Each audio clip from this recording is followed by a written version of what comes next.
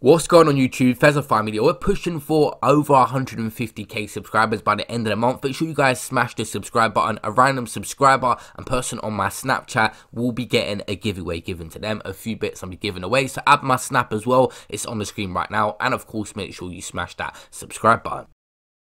So guys, a picture was posted up where Drake is out in LA with artists like Dave, Gigs, and Not3s was there as well, and Not3s got some backlash just for being in this public photo. People were Xing him out of the photo, and just a lot of negative backlash for Not3s being in this photo, and with the likes of Gigs, Dave, and even Drake. So why is Not3s the recent person cancel culture is getting onto? A while back, he admitted that he cheated on his girlfriend. He addressed claims that he cheated on his pregnant girlfriend, and back on Thursday, November the 19th, he posted a statement on Instagram claiming that he had slipped up by entertaining another girl. It seems months down the line this is being readdressed and people are bringing it back up just because he's in the spotlight again. They're bringing up past things. Cancel culture is so crazy how it comes back up once someone is even just in the spotlight a little bit. Headie one said on Twitter, "We ain't talking no more, no slander, KMT. Follow fashion people. Just following the crowd, get your own idea. If you love having opinions so much, go and sign up for the jury service." We've spoke a lot on this channel about cancel culture, but when it's something that's not even a crime or seriously wrong and happens all the time, like cheating, I understand that some people have been cheated on, so they have negative feelings towards other people that do it. Is that a justified reason to slander someone across Twitter and cancel them? He did actually put out a statement as well, admitting his mistakes and apologizing for the situation. I guess people do get held a lot more accountable nowadays when they're in the public eye.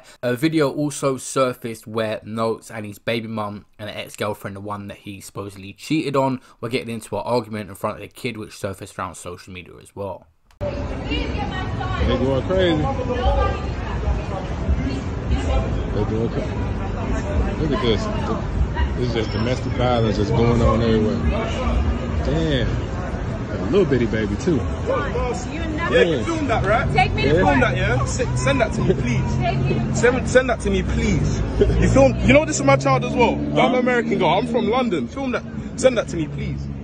Before we end this video guys, UK Gossip posted up a rumour that Swarmz is going to be hosting a new game show, which is basically going to be the UK's answer to Wild 'N Out. Filming will start next month. If you guys haven't seen Wild 'N Out, they do rap battles on there, they do all sorts of stuff, and all the biggest rappers go on the show. This will be a good look, and I think Swarmz proved he could be a good host after doing them lives on lockdown. Guys, thank you all for watching this video. As always, make sure you subscribe and press that notification bell to be updated on my next videos, and follow me on Instagram at Fesify. Drop me a message, feel free. I'll see you on the next one. Peace out.